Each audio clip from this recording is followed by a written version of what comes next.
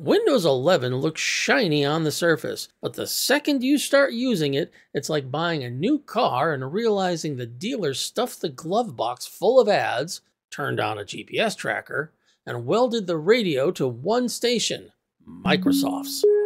So today, I'm showing you the first 10 things I disable on every Windows 11 installation. Do this and your PC will be faster, quieter, and a whole lot less creepy.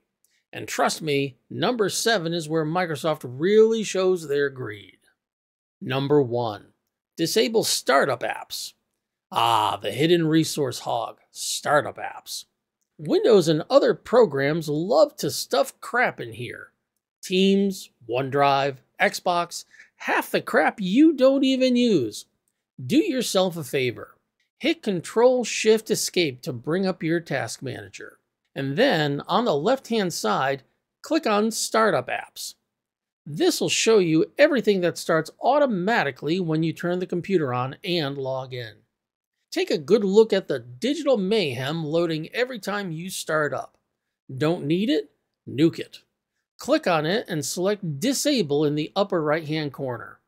Your PC will boot faster, use less RAM, and you don't end up wondering why Xbox services are running at 7 a.m. on a work laptop. Number 2. Kill notification and tips. It appears as if Microsoft thinks you're 5 years old, so it constantly spams you with things like, "Did you know Windows can blah blah blah?" Click on the Start button and go to Settings. In Settings, click on System and then Notifications. See that list of apps? Turn off anything you don't want to be bothered by, or if you don't want notifications at all, toggle them off entirely on the top of the menu. I don't need a pop-up telling me how to use an operating system I've been using since before half the Microsoft development team was even born. Number 3. Shut down background apps. And then there's background apps. Why in the hell does Solitaire need to run in the background? And not only normal apps, but web browsers as well. But let's tackle these one at a time. Again, click on your Start button and go to Settings. This time, click on Apps. Under Apps, click on Installed Apps. Unfortunately, there's no easy way to check them all at the same time, but click on the 3 dots to the right of each app and look for Advanced Options. Under here, you'll be able to see app permissions and if it's allowed to run in the background.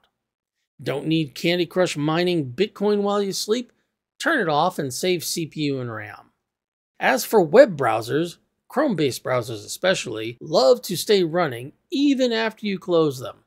I've never seen a larger memory hog than a modern web browser. In Chrome, click on those 3 vertical dots in the upper right-hand corner and select Settings. On the left-hand side, click on System. Look for the Continue Running Background Apps when Google Chrome is closed and turn it off. That way, when you close Chrome, it really closes, instead of sucking down your RAM like a toddler with a sippy cup. Number 4. Stop online search in the Start menu. Now here's a creepy one that I'm sure Big Brother would love. Every time you search, Microsoft ships it off to Bing. Why? Who knows? But I don't need Bing to try and sell me something every time I'm looking for a file or app on my computer. The quickest and easiest way to turn it off? Hit the Windows button and the letter R. Type in regedit and press Enter. You may be prompted with the user account control message. Go ahead and click on Yes. This will open the registry editor.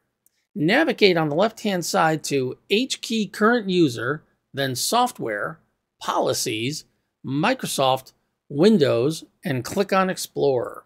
If Explorer doesn't exist, which it won't by default, click on Windows, and then in the right-hand section, right-click and select New and Key. Name the key Explorer.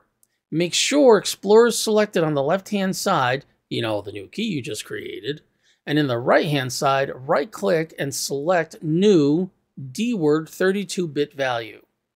Name the new entry Disable Search Box Suggestions without any spaces and press Enter. Now double-click on the new entry and give it a value of 1. The only thing left is to reboot so it becomes active. Bear in mind that this is a per user change, and if other individuals are logging into the same computer, you'll need to do the same for them as well. You can nuke this setting this way, or if you're running Windows Professional, you can use the group policy editor to do it, but this works on any version. Trust me, it's worth it. Local searches should stay local. Number 5. Kill widgets, news, and interest.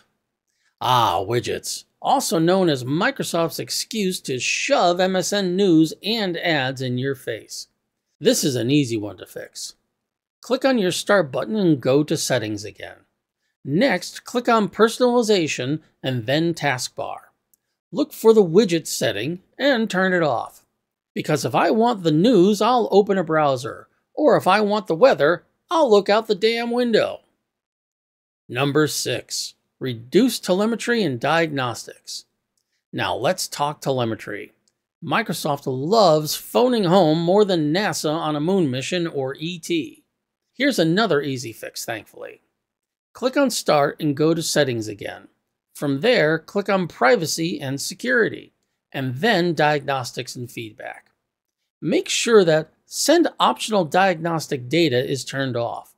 Also make sure that it's set to only send required diagnostic data and nothing more. It still sends data, because of course it does, but it stops Microsoft from building a creepy diary of how often you open Minesweeper. Number 7. Disable ads in Explorer and the lock screen. Okay, this one makes my blood boil. Ads in Windows. File Explorer ads? Yep. OneDrive promos in your face? Why not? Do yourself a favor. Go to the File Explorer and click on Options, then View, then scroll down on the list until you see Show Sync Provider Notifications and clear the checkbox. While you're at it, let's kill the fun facts and tips, which are neither fun nor helpful for the most part. Hit the Windows button and the letter R. Type in regedit and press Enter. You may be prompted with a user account control message. Go ahead and click on Yes. This time we're going to navigate to HKey Current User, Software, Microsoft, Windows, Current Version, Content Delivery Manager. This time you want to make 2 new entries. Right-click in the right-hand side and select New, then DWORD 32-bit. Give it the name Rotating Lock Screen Enable, no spaces of course, and press Enter.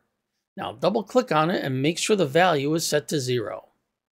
Next, make a second entry exactly the same way and call this one Rotating Lock Screen Overlay Enable, also with no spaces, and press Enter. Double-click on this one and make sure it's also set to 0 as well. Once these are created, close the registry editor and log out and back into the machine for these changes to take effect. That kills Windows Spotlight. No more tips, ads, or fun facts about things you don't care about on the lock screen. My lock screen isn't Times Square, and I don't need to see a OneDrive ad when all I wanted to do was to check the damn clock. Number 8. Cortana. Remember Cortana? Neither does Microsoft. Or better yet, now we have its big brother, Copilot. Either way, you're going to want to go into Settings again. Yep, that's right, the old click on the Start button and Settings. Next, go to Apps and then Installed Apps. See Cortana or Copilot? Remove them. They're basically Clippy with spyware. No thank you. Number 9. Kill Activity History and Timeline. Here's another sneaky one, Activity History. Believe it or not, Windows actually tracks the apps and files you use and shares that across devices. I know, who needs an angry spouse snooping around your computer when Microsoft does it automatically, right? Get into Settings again, but this time we have several things to turn off in different places and clean up. Click on Privacy and Security, then Diagnostic and Feedback. Scroll down and click on Delete Diagnostic Data. This clears what's already been sent to Microsoft. Next, go back to Privacy and Security and look for search permissions. Under Cloud Content Search, turn off both Microsoft account and Worker School account. This will stop searches and files and activities from syncing to the cloud. And third, back to Privacy and Security, This time, click on Inking and Typing Personalization. In here, turn it off. Then go back to Privacy and Security and do the same thing under Speech. I don't need Windows writing a diary of my bad computing habits. If I wanted shame, I'll check my Amazon order history. Number 10. Stop auto reboots after updates. And finally, the one that has ruined more mornings than a coffee shortage. Auto reboot after updates. Yep, you've guessed it, we're going back into the settings again. This time, go to Windows Update and then click on Advanced Options. Under here, you're going to want to turn on Notify Me when a restart is required to finish updating. Because nothing says productive day like finding out Windows rebooted at 2 a.m., killed your open documents, and left you with a "Thanks for updating" message. And that's the first 10 things I disable on every Windows 11 install. Less spyware, less ads, faster boot times, and fewer headaches. Did I miss one of your favorites? Drop it in the comments. I might steal it for a part 2. And if this video helped you, hit subscribe because you never know what those geniuses in Redmond might have coming next. And remember, my friends, back up your crap, keep your machines patched, and as always, stay grumpy.